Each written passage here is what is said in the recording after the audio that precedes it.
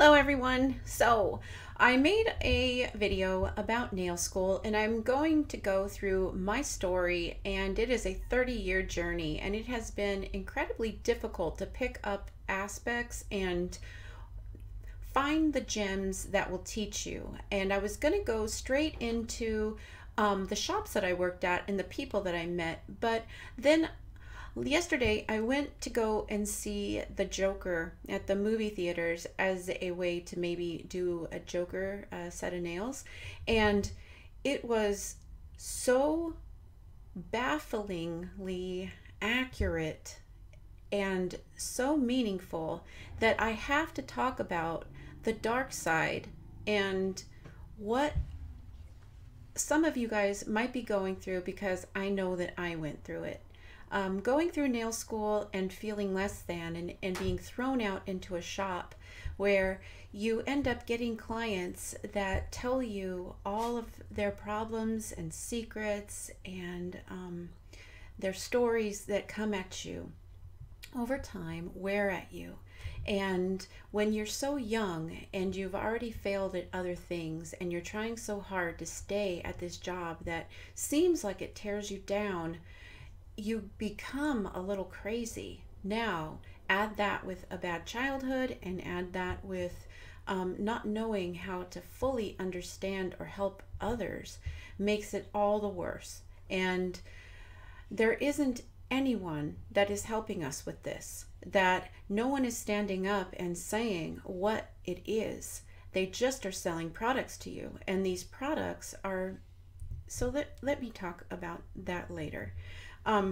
What I do want to talk about is dark sides and how they manifest. So until 2015, I was at my own desk with my own clients doing my job in a corner by myself, and I only had one-on-one contact. I had very little other than that. And so over the years, I have learned how to become a great listener and how to take in stories but not share my own. And so I want to just talk about a few things. When I first started, I was lawless. I had started in 2015 to make a documentary about my life, and there's still a lot of footage out there that maybe someday someone will edit and put together so you can see the firsthand accounts of who I was and where I come from. But I was very angry, and I was a different person than I am now. It's evolved, and it wasn't easy. I've been in therapy for 8 years. I still go every Monday. In my career, I have lost and gained 100 pounds 3 times, and I've lost 200 pounds and kept it off for 10 years. That is a journey within itself, but it's because of all of these other things. And so I'm going to try.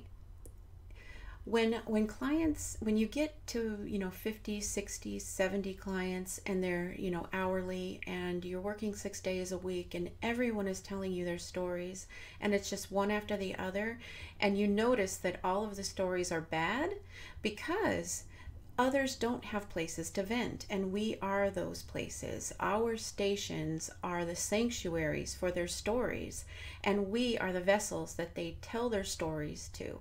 And we are looking down, and we are performing a skill that makes them feel beautiful at the same time that they're telling us their stories. And we have to engage those stories. And sometimes the stories are horrifying. And you love the people so desperately that are telling you these stories, and you don't know what to do with them. And at the end of the day, when you get home, you have this knot in your stomach, and you go to take a shower and you just start crying, and you don't know how to expel the stories. You don't know how to clear your mind and not let that affect your day the next day for the next amount of stories. And I didn't know how to do that, and they all piled up. And I had oh my gosh, such breakdowns in my career, such breakdowns, different types, to where I didn't let anybody know anything was wrong, and I just kept stuffing it down and stuffing it down. And then other times where I would try to vent and then see like that blank look that the other person wasn't getting it at all, and feeling utterly alone, and not having family, because my mom, if I told her a story, she would try and top it, and all of my accomplishments that I did get, like if I was in the newspaper, or if I was in the news, or if my nails had made it anywhere outside of the shop, my mom would take those and use them to pump up her own accomplishments. And so like it was almost like I shared my accomplishments, but I couldn't share any of the pains. And so when my mother passed away, I started into counseling and trying to get my sleep disorder under control. I have what is called REM sleep disorder and night terrors, and I have since I was 5 years old, and they are pretty much a ruler of my life. If I don't get proper sleep, or if I don't stay with the plans that I'm given, I walk in my sleep and I do lots of crazy things in my sleep, and I hurt myself. And so I never got to like sleep and take naps with my kids or anything. I'm a crazy sleeper. So anyways, I am in therapy still, and I just want to share some of these things with you, because at first I turned to drugs when I was doing nails. At night I would do drugs to forget, or I would just take a Xanax to like relax, and everything was pretty much under control. And then I got pregnant, and when I got pregnant with Ty, I couldn't do anything except for like just listen to those stories, and it was building and building. And so I turned to food. And when you're making money, and by then I was making some money, I started turning to food, and I didn't have my nightmares under control, and I started gaining weight pretty fast.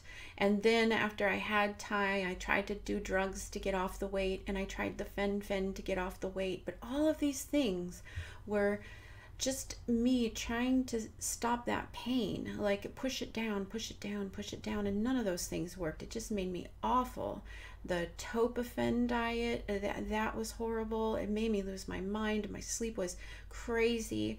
All of the things I turned to. That's when I started drinking really strong coffee in the morning, like 4 shots in the morning, 6 shots in the morning, just more and more and more to deal, to like focus, to not have feelings, and to listen and to listen. And I was pushing my feelings down, but also was becoming more and more invisible. I was making myself invisible. My clients became more important than myself, and their stories were more important than mine. And I just became smaller and smaller of a voice and presence that, accompanied with the fact that my mother never allowed me to build my own voice, really stunted my progress socially. And I just became a yes man to everything. And the only thing that I knew was that when I read things about the nail life that I was reading about in magazines, it was not matching my life at all. And what I started to see was that every single page had promotions on it. And that was when I really started to think, what are they promoting, and what am I doing? And I really started to mix my own colors. In the first 5 years of my craft, it became kind of common for me just to do that. And I never got the opportunity to create anything under my name from 2015 on, because I saw that being in that part of the nail world was not for me. It's not horrible, but it's just not for me. I'm too much of a loner. I am too quiet. I love my quietude too much. And it was very hustly and bustly, and that mixed with my mental state and my need for calm just clashed, And so I wanted to talk about that, the ability to motivate others is what came out of my YouTube channel. I had no idea that I would have the ability to motivate others. I thought that I was just teaching others. And so I kind of kept away from the motivational part of it because I felt like motivational speakers all say the same thing, and I thought everybody knows it, but they don't. And I have been sort of like a reluctant type of leader. I don't know exactly what it is that I wanted to say, and it is through intense therapy all these years to where I even felt like I had the right to have a voice, you know? And so I want to say that no matter who you are, you're a nail technician and you are on your own journey. You will never have problems with these things, or you might. But what I'm saying is that if you do, you have to be a vessel that just listens with empathy. You just listen with empathy all day. You listen and you don't take it in all the way to your heart and bone and marrow, because those people that are just venting to you, they might not be taking it too seriously at all, and then you're taking it way more seriously and building yourself into a frenzy for no reason. And that is what I felt that like I did. Is that and I don't want you guys to make this mistake, especially when going into a first nail shop and trying to get your first clientele, is that you are a sounding board for others to speak into, and then at the end you make that person leave feeling beautiful. And that would be a major goal for anyone trying to make it long term in this industry, because without that, you're never going to have people that come back to you. I've worked with like a lot of people that you look around the shops that you work at, and the people that are telling their problems to everyone, all their clients over and over and over again, you start as someone sitting next to somebody that is telling their problem over and over again all day, you begin to see that that person is not getting well, they're only getting worse. And you're going to see them losing clients. They don't come back because they don't want to come back to a bunch of drama. They want to come back to a nest where they feel safe and where they can laugh and where they can leave feeling like they have vented and been heard and feel lovely. And everyone that I worked with that used to talk about their problems, they ended up quitting the business. And the ones who always had a great business had clients who told great stories, and we all listened to them. And some of my favorite clients weren't even my clients. They were like getting their hair done, but they always told a great story. And so I have tons of these stories, and I'm going to tell them in my stories. I'm going to just share some stuff that's gone on in my world during my time in shops, from the bottom shops all the way to the top shops, all the way to the industry. And when I say industry, I am talking about the people who say they care, but at the end they don't care. They care about the newest product, and they give you these products to kind of, what would be a good, well, they like a brand ambassador of this product, and when you are using this product, you're supposed to talk about this product. But what if this product is awful? Then you are promoting this product, and then the next one comes around, and then the next one comes around, and you never get your skills built. You never get your speed built up. Your speed is number one in this business. Your ability to create a beautiful nail in a short amount of time and listen is the way to success in this business. If no one has told you that yet, please know that that is number one, and don't let anyone else tell you different. Don't read anything different, and if you see it said, you're going to see a product being sold beneath it. You don't need those products. Your amount of products you need is very limited, and I am not going to sell those products to you. And unless I know that the people that are making them really have my back and have the same vision as I do. Otherwise, they can just go ahead like the old days. I feel like there's a new day coming to where there's going to be shops that are fun again, and they're full of people that are spending money and having a good time. And it's not just about products, because there are so many different products on the market now that I get confused, and I don't want to learn how to use those products, because to me it's just one more thing I have to learn, and then for what? So that I don't get an extra tip because I took 15 extra minutes on somebody and made them late for another appointment. My clients have lives. They're busy people. Some of them drive 4 hours to see me, and I am responsible for my time. My time is my money, and it also is my life and my free time. And learning that is an art. You can't learn that in one day. You're going to spend 3 hours filing. You're going to spend 5 hours on a set of nails. And that's the time that you invest.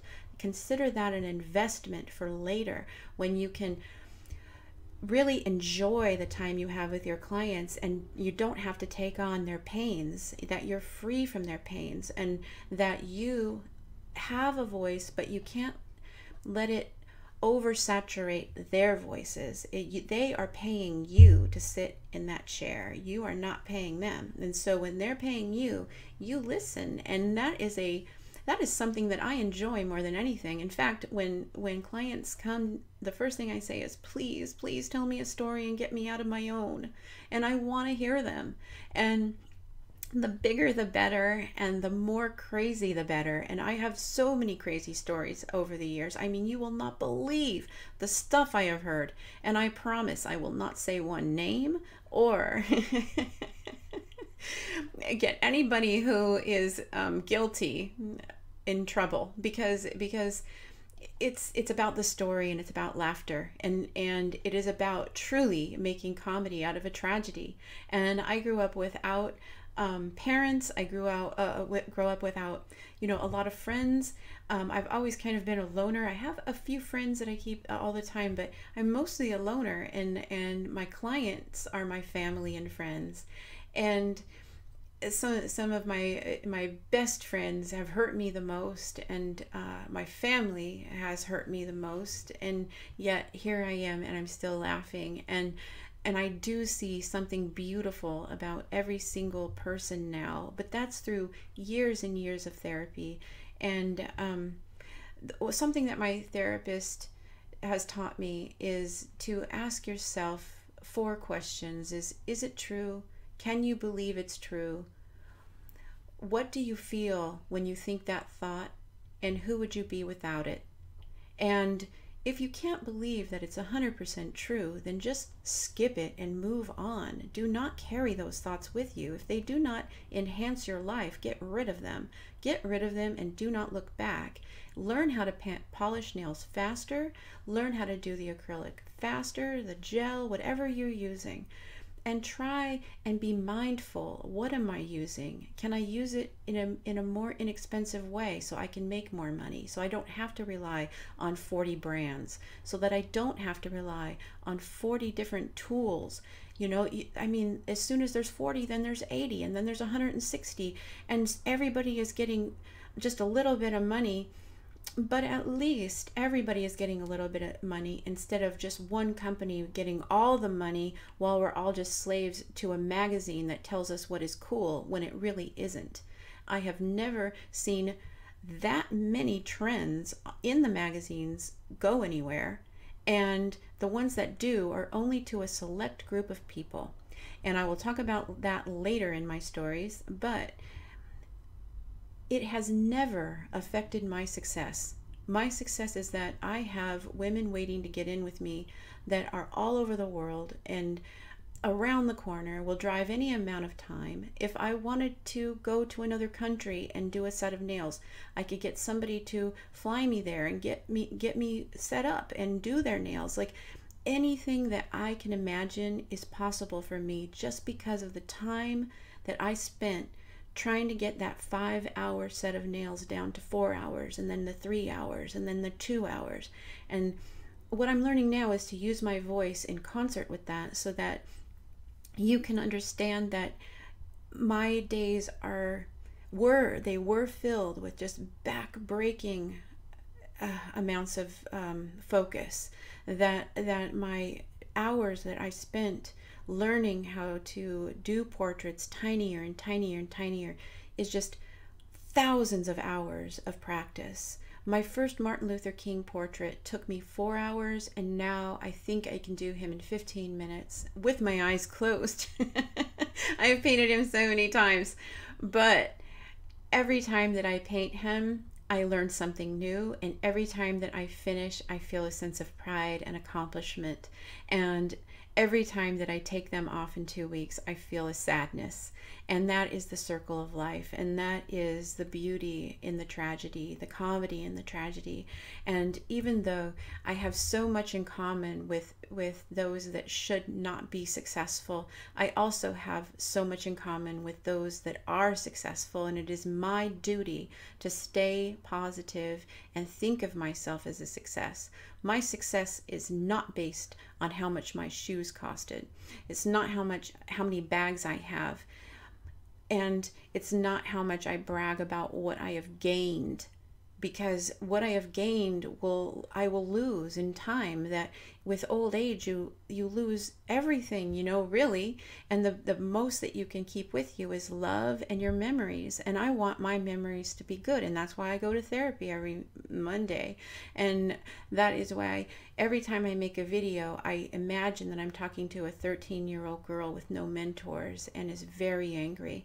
I always talk to her because my first instinct is to start cussing and yelling and ranting and raving and saying that this person is horrible. But really, we're all just trying to make our way, no matter how rich or how poor. And when I first started to get into this industry, someone told me that one of the top people in a brand was almost 100 years old and completely alone and had no friends. And to me, that was my highest fear, was to have gone through all of these stories and pushed down all of my pain only to be left alone because I had never resolved it. And I believe that I have resolved it in so many ways. And watching this movie yesterday, The Joker, and the way when you push down your dark side, what can happen, and how to integrate that dark side into your life so that you can be free, to be like truly free in any situation, and have the people that understand you most stand behind you.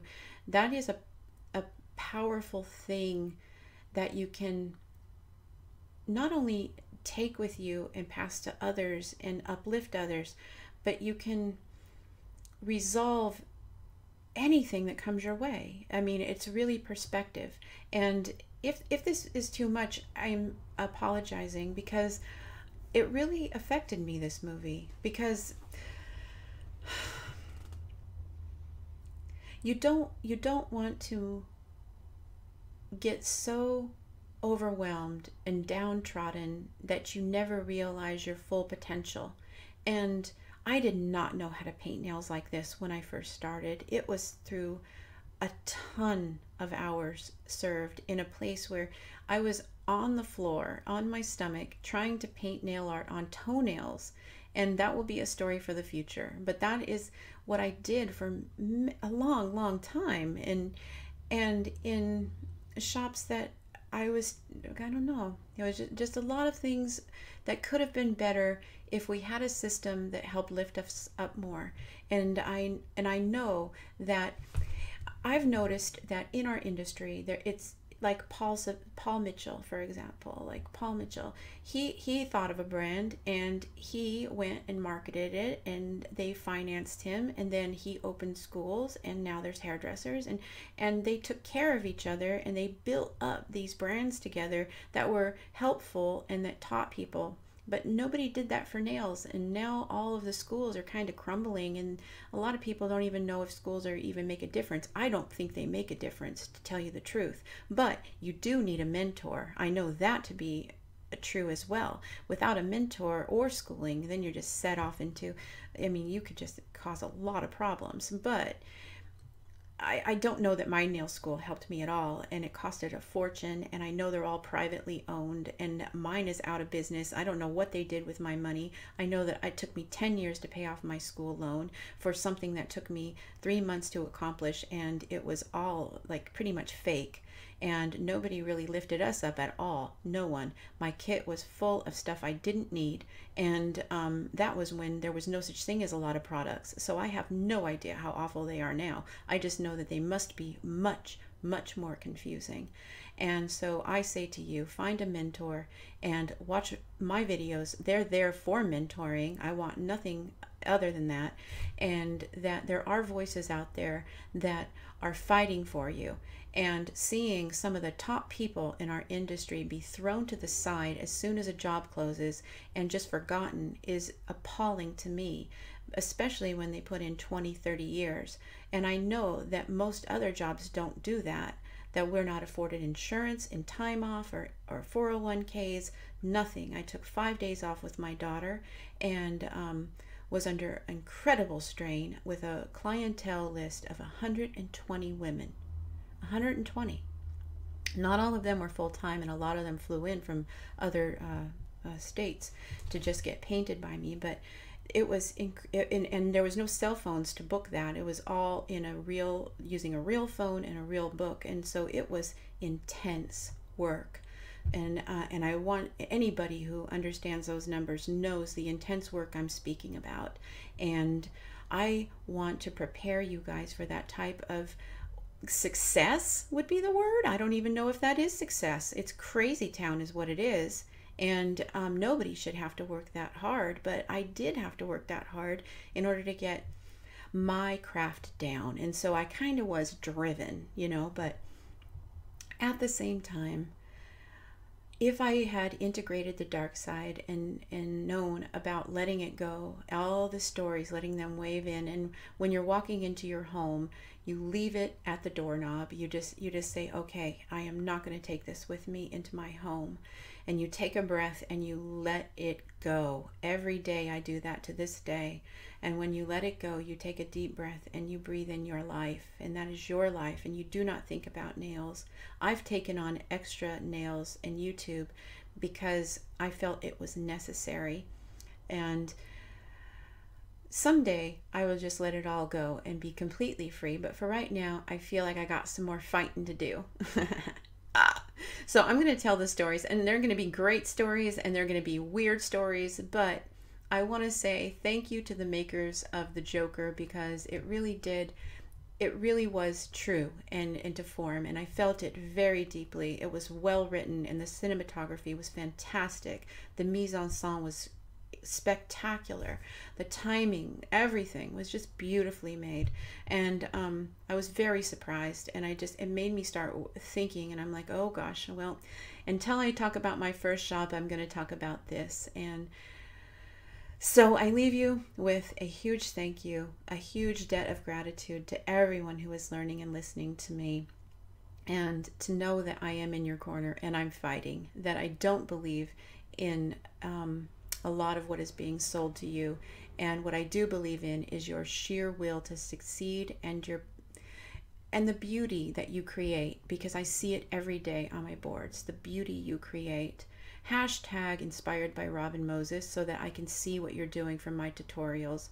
That gives me the will to fight. And anything that you want me to talk about in regards to the industry and shops, dealing with other clients or other coworkers, anything, you tell me, so that I can say, oh my gosh, I totally forgot about that. I had to overcome that. This is what happened. And because I truly don't know, this is 30 years now, so it's all just a jumble, and that's why it's so hard for me. But I do believe that there are answers, and that kind people will start coming into my comment section, and they will help you too.